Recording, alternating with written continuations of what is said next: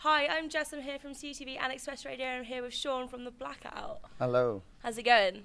Good, yeah. 7 on 10 so far. 7 out of 10. 7 out of 10. I was actually going to ask you on a scale of 1 to 10, how happy are you right now to be here?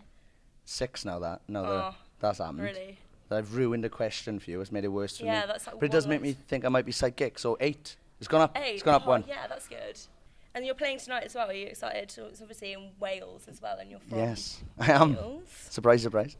Yeah, can't wait. It's going to be... We've been out for like 10 days now, so it's going to be nice to see friends and family. And Yeah. 2 of the boys have got kids now as well, so they were here earlier, hitting drums really loud, annoyingly. Oh. So we had to shout at them. Yeah. And now they've gone home crying. So, yeah, it's been a good day so far. It's only going to get better.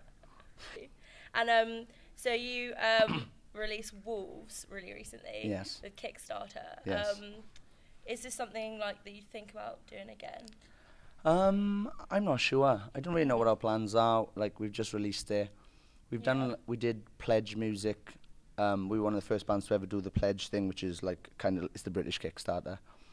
And we did that to fund an album. And then when it came to this CD that's out now, Wolves, we if we didn't crowdfund it, it wouldn't have been made, and we couldn't have been a band anymore. So we put some demos up online, and we were like, look, if you like this, we need £10,000 to make. To record the 5 songs, make the artwork, package it, and send it to people. So if you can give anything, that'll be awesome. And I, being the pessimist I am, I thought nobody at all would pledge any money. Yeah. But we made the 10 grand in 28 hours.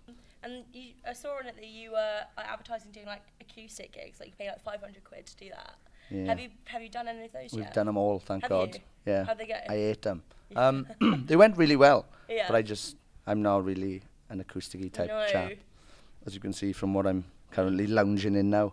But yeah, they were nice. And when we did them, we thought, oh, maybe it'll just be the same people over and over. But every time it was like new people we'd never met as well. So it was awesome to get out there and realise there's more people that like us than the ones we've just seen. Were any of them like really weird? Like any of the places you played at? There was one we had where it was just a boy, his mother, and a mad dog. No and way. Literally we were playing, the dog was just leaping over us constantly.